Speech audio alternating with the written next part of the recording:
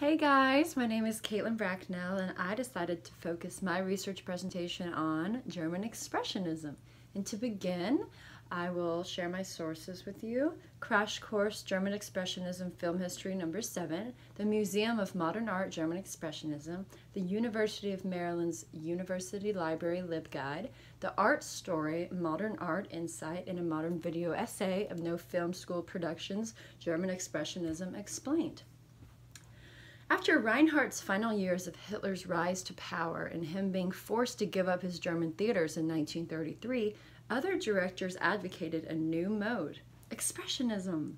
Expressionism first gained currency in France around 1901 and used to describe the type of painting done by Van Gogh, meaning art that was meant to capture the appearance of objects as seen under a certain light at a particular moment. In contrast, Expressionism was thought to project strong feelings into objects and portray them as modified and distorted by that particular painter's own vision. When you think of World War I, you might think of chemical weapons or trench warfare, but the war's effect on global film history was deep and powerful. Before the war, film in Germany mainly focused on cinema of attractions, spectacles designed for entertainment. It didn't take much for Germany to realize that their film skills weren't quite up to par with the US, France, or England. But with their loss of the war, Germany was left with a huge infrastructure for film production and distribution that grew during the war, while the rest of the economy went into free fall. So, by 1920, Germany had the only film industry in the world able to compete with Hollywood. A little studio named the Cabinet of Dr. Caligari created a film that would change history. It used mise-en-scène expressionistically rather than realistically. They deliberately distorted everything within the frame, designed to look almost artificial and almost mind-boggling. It was the heart of German Expressionism. It used to reflect the inner psychology of the characters.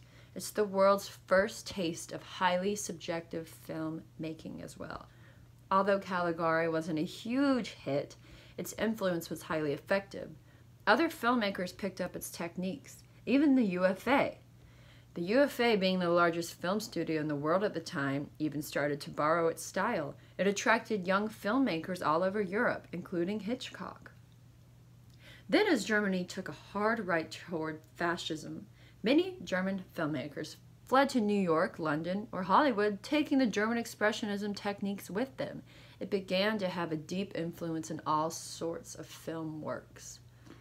Metropolis by Fritz Lang borrowed heavily from Caligari's mise-en-scène. Lang's masterpiece, Metropolis, a sci-fi futuristic story, was a precursor to Blade Runner and even The Hunger Games. Tim Burton was also highly influenced, using mirrors, large shadows, and optical illusions. Strange worlds are created through a purely subjective eye. F.W. Murnau, another influenced filmmaker by Expressionism, wanted to make a version of Dracula, but couldn't afford the rights to his book. He ended up kind of fudging it, but him doing so created his own version, the classic Nosferatu. American film studios eventually took over with Hollywood films, but German Expressionism will always have a long-lasting influence. It will live on forever. The German Expressionist movement was more than just a style of creating works of art or telling a story. Rather, it was more of a mindset that had social, cultural, and political aspects. German Expressionism can be understood as a means of approaching life and, in particular, change. A number of expressionists shared the belief that literature was capable of affecting profound changes in society. It frequently focused on the individual and his or her role in the story being told. The expressionists sought to arouse man against his temporal masters by constantly reminding him of his inalienable humanity. In part of a reaction against Impressionism and academic art, Expressionism was inspired most heavily by the symbolism currents in late 19th century. Van Gogh, Munch, and James Ensor proved very influential to the Expressionists, encouraging the distortion of form and the deployment of strong colors to convey a variety of anxieties and yearnings. The classic phase of the Expressionist movement lasted from approximately 1905 to 1920 and spread throughout Europe. Its example would later inform abstract expressionism, and its influence would be felt throughout the remainder of the century in German art. It was also a critical precursor to the neo-expressionist artists of the 1980s. My personal favorite fact about Expressionism was how when peace came, Expressionism flourished, but not long afterwards, despite the end of the war, optimism soon gave way to disappointment. By 1924, Expressionism was virtually dead. This shift from optimism to pessimism is especially evident in the works of Kaiser and Toller.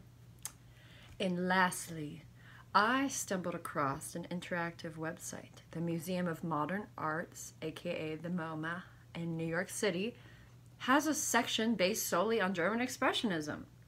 Their website is dedicated to the museum's rich collection of German Expressionist art. It has an extraordinary collection of more than 3,000 Expressionist prints, drawings, paintings, sculptures, illustrated books, and periodicals exploring the various artists, themes, and techniques associated with the major modernist movement that developed in Germany and Austria during the early decades of the 20th century. On this website, you can go in chronological order of each piece with extensive background information on each artist, and go by the themes, which are divided into nudes, portraits, nature, city, life, dance, and leisure, sex, fantasy, literary subjects, war, post-war, politics, religion, death.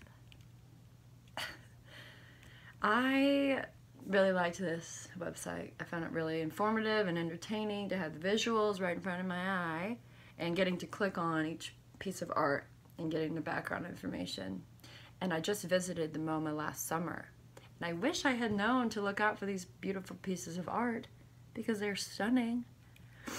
So altogether, I hope you took something or learned something from this video about German Expressionism. And thank you so much for watching. In part